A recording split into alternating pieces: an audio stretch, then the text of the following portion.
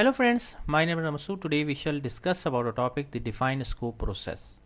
Friend, today's topic is very interesting, especially if you have interest in project management or you are planning to give exam of PMP in near future.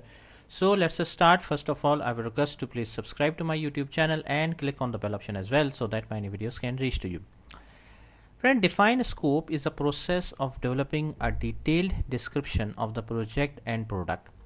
The key benefit of defined scope process is that it describes the project boundaries by defining which of the requirements collected will be included in the project.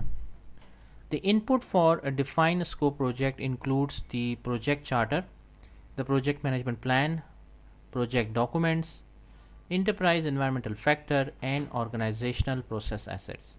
First, we shall discuss about the project charter. The project charter is a document that provides the high-level project description and product characteristics. It also enlists all the project approval requirements. If a project charter is not being used to its fullest in any organization, then comparable information needs to be developed and used as a basis for the detailed project scope statement. In situations where the organizations do not produce a formal project charter for setting out common goals, rules and regulations, they will usually perform an informal analysis to identify the content necessary for further scope planning. The project management plan.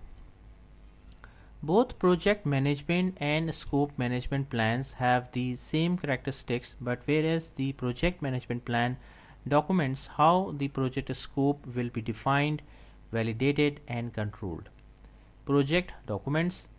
Examples of project documents that can be listed as inputs for defining a scope are assumption log. The role of assumption log is to identify the assumptions and constraints about the project, but product, stakeholders, environment and other factors that can influence the project and the product scope. Requirement documentation, the process of identifying the list of requirements that are to be incorporated into the project scope.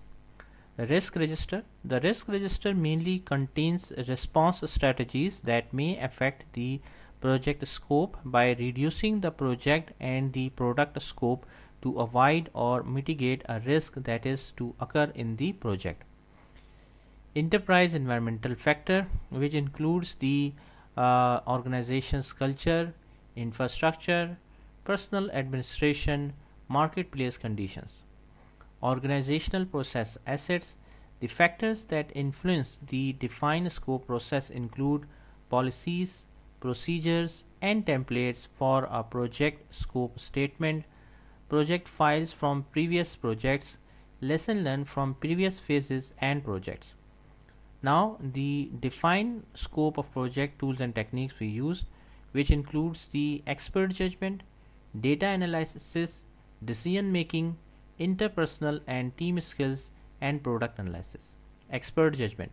With regards to the technique of expert judgment, and one has always to consult a group or an individual who has exceptional knowledge in dealing with similar projects.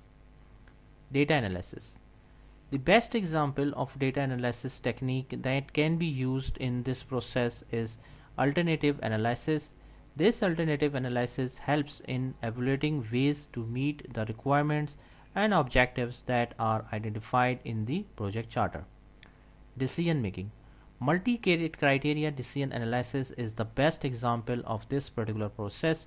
Under this technique, a decision matrix is used to provide a systematic analytical approach for establishing necessities like requirements, schedules, budget, and resources to clarify the project and product scope. Interpersonal and team skills. An example of interpersonal and team skills is the facilitation process. This process is mainly used in workshops and sessions happening with key stakeholders who are always high on expectations.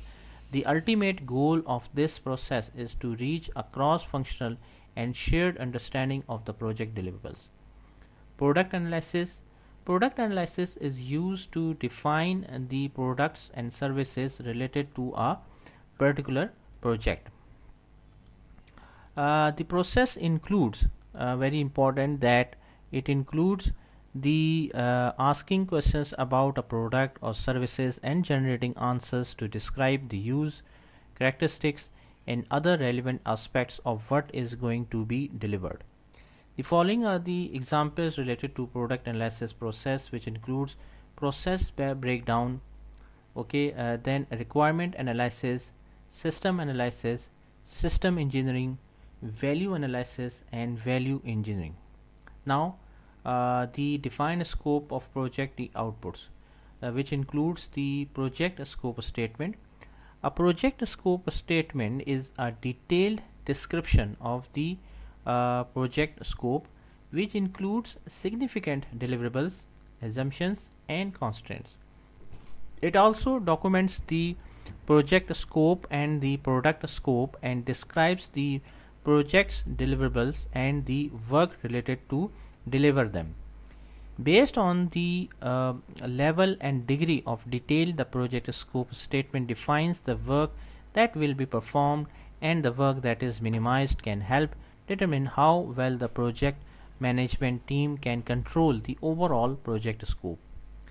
The important component of project scope statement includes product scope description, a method used to elaborate on the characteristics of the product that are defined in the project charter and requirement documentation.